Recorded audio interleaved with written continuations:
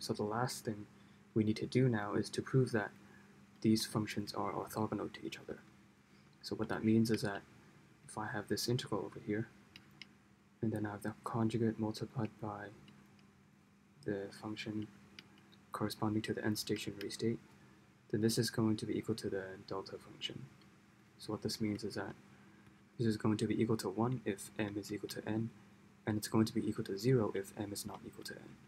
So that means these are orthogonal to each other. So how do we prove this? So in order to prove this, we need to use some of the results we derived in the earlier videos. Namely, we need to use these two results over here. So we've proved these in our last two videos, so you can check up on that if you've forgotten how to prove these.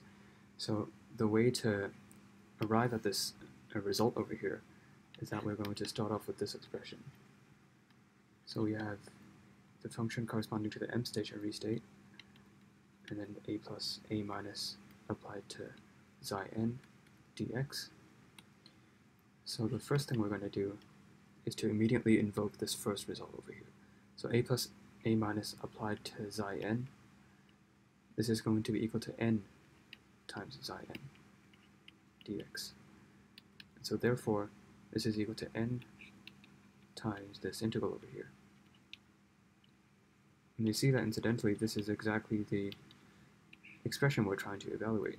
I was claiming that this expression here is going to be equal to this delta function over here, which means this kind of structure over here that's equal to 1 if m is equal to n, it's equal to 0 if m is not equal to n. So this is exactly what we were trying to find. So starting with this expression here, we arrived at this expression over here. So now we need to come up with an alternative way to rewrite this expression and to try to equate it with what we arrived over here, to try to deduce that this integral here is indeed equal to this delta function. So another way to rewrite this integral over here is to use the second property that we've proved. So we're going to start off with the same function, the same integral. So I have the conjugate a plus a minus xi n dx. So now we're going to use this second property over here. So in this case, I'm going to treat a minus n as Rg, and then xi m will be Rf. So I think you can see the parallel case over here. So you have your f, your conjugate, which is equal to xi m, and your a minus applied to xi n will be your g, and then we have this a plus operator over here. So according to this formula, I can rewrite the left-hand side as the right-hand side, right? So let's do just that. So that means I can take, so this is plus, then this would be minus, right? So in our case, we have a plus, so it becomes a minus. So we have a minus applied to our function f. In this case, f is xi m. And then we take the entire conjugate, and then we multiply this by g. So multiplied by g. And in our case, g is a minus xi n dx. And then we're going to repeat the process. This time we're going to take xi n as our g, and then a minus xi m as our f. So we do the exact same thing again. So once again, this time the operator is a minus. So when this is minus, this should be a plus. So changing from the left-hand side to the right-hand side, we have a plus applied to f. So we have a plus applied to f. In this case, f is a minus xi m conjugate, and then multiplied by g. So multiplied by g.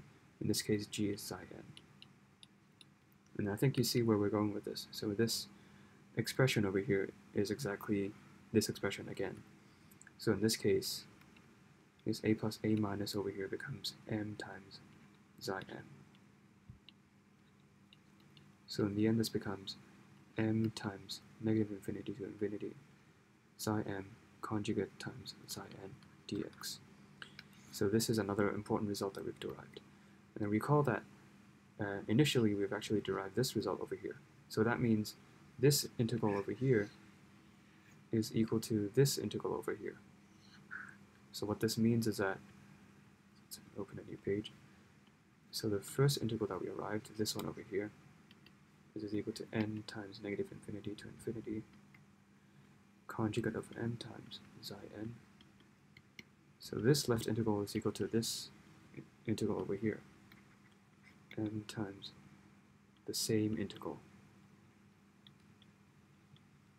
And if you move everything to the left-hand side, n minus m, multiplied by this integral over here, you see that this is equal to 0.